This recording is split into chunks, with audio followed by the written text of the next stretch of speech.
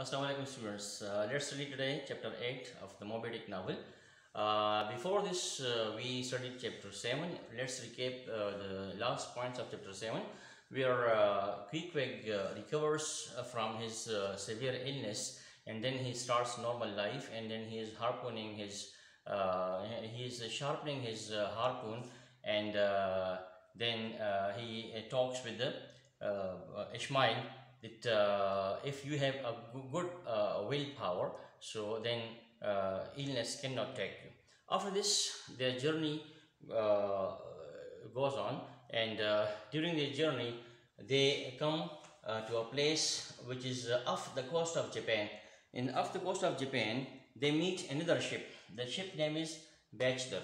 The Bachelor ship is coming with colors, a lot of colors, flags, and the people on the deck are dancing, and they are enjoying, and they are very happy.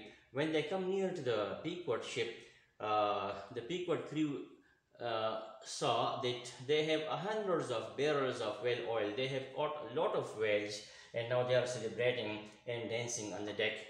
The captain of the Bachelor ship invite Ahab to join them and enjoy. But Ahab asks the captain of the Bachelor ship about the white whale. The captain of the Bachelor ship said that he had heard about, but didn't believe. He didn't believe that such a big whale exists in this in these waters. He had just heard about it, but he didn't believe. Now and again he invites Ahab to come and join, but Ahab rejects the invitation, and he says, "You are a full ship heading how? I am an empty ship heading away." Means you have completed your mission, and now you are going back your home, but I'm still chasing my mission. I'm still going to complete my mission, so I'm still sailing and can't go back. So it's the best to continue our journey. So you continue your journey to go your home back, and I will continue my journey to get my mission. So up to this is what happened with them with the Bachelor ship. So when the Bachelor ship invitation is rejected, and the Pequod ship crosses it and carries on its journey. So Ishmael listens their drumming of the Bachelor ship to a very long distance, and he becomes jealous with the success of the Bachelor ship, and he has longing. Longing means strong wish. He has a very strong wish, longing to go home back. Like the Bachelor people are going home back, so he longed that now they should also go back home. Then he was standing on the deck after the dinner, and started enjoying fresh air of the night. The moon had cast its silver light on water. Here is a scene of the moon. The moonlight is shedding over the water and spreading over the water. So a silver light was there on the water, and Ishmael stood at a railing, and he was appreciating the beauty of the scene, which was in front of him. He was much appreciating this beauty, and he was enjoying this scene, when suddenly he noticed Fedella and Ahab talking. So his attention turned from the beauty of the scene to the talking of Fedella and Ahab. When Ishmael is standing on the deck, and he is enjoying the beauty of the scene of the moonlight spreading on the water, he suddenly listens to the talking of Fedella and Ahab. So what kind of conversation is done between Ahab and Fedella? Here we see, we come to know that Fedella is some spiritual person, and he has some visions, and Ahab believes in his visions. So Ahab asks Fedella about some more visions, and now Fedella tells him a very dangerous vision and that is about the death of Ahab. Ahab refuses his vision, and Ahab says that he won't die before the completion of his mission. Means when he will kill the Moby and he will kill his enemy. So up to that time he cannot die. Fedallah tells Ahab that Ahab will die of a rope. So and Fedallah also tells that he will die before Ahab in this journey. Ahab rejects the death by hanging, and then Ahab takes the opposite meaning and says to Fedallah that Ahab will live to kill the Moby, and Ahab is immortal. Immortal means never die. He will live forever. Immortal, la fani. कि Ahab fani नहीं है, Ahab कभी नहीं मरेगा. Ahab is immortal, and that Ahab will rule the seas. He will rule on the seas, and he will live forever. After this talking, both go for the dinner, to the dinner room.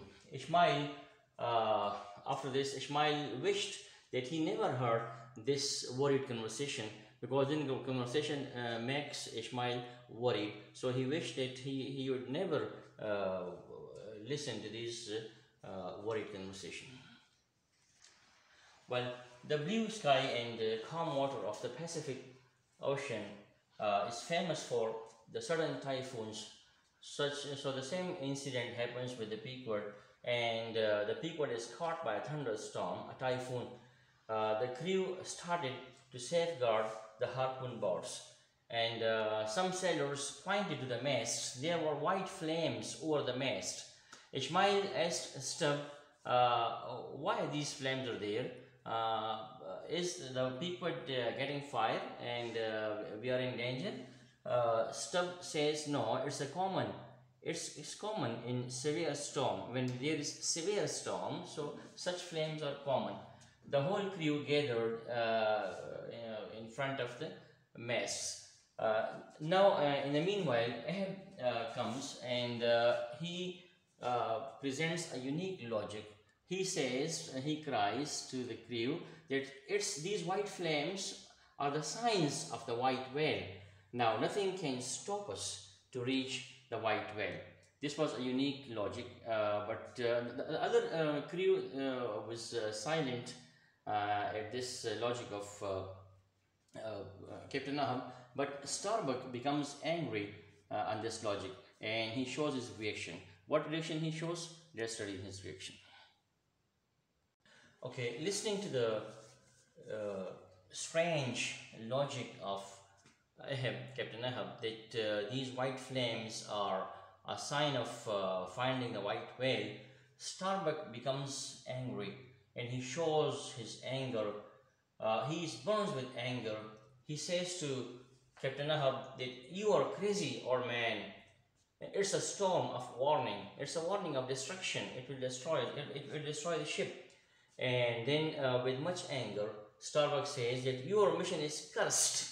आपके इस mission पे लानत है. Your mission is cursed, that you have put all the people in danger.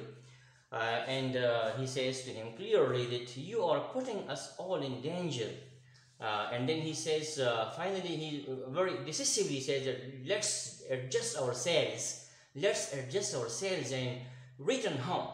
But Ahab refuses the proposal of Starbuck, and he cries, no, we will continue our journey. And then he says that you take an oath to find me the white whale. You have taken an oath with me that you will find the white whale with me. Now you should take care of your oath. And then he says it's your duty to carry on till the very end, and no matter what obstacles we may face, any obstacle we may face, we will not care of it, and we will carry on our journey till the very end, till we find the white whale and kill it. Then he orders the crew to go back to their posts. The whole crew, they go silently toward their post. They have no dare to question the Captain Ahab or say anything against his idea. But Starbuck is standing there, and he says to the Captain Ahab, Starbuck says that you will regret this, old man. तुम्हें बहुत अफसोस होगा अपने इस फैसले पे, old man. You will regret this, old man. And then he says again that you won't be happy until you kill us all. We all will be killed in your this useless mission, then you will become happy. But Ahab looks fiercely. Fiercely means with much anger. Now Ahab becomes angry, and वो गुस्से से Ahab की तरफ अपने Starbuck की तरफ देखता है. So Ahab looks fiercely at Starbuck and goes slowly towards his cabin. So that's the end of chapter 8. Thank you.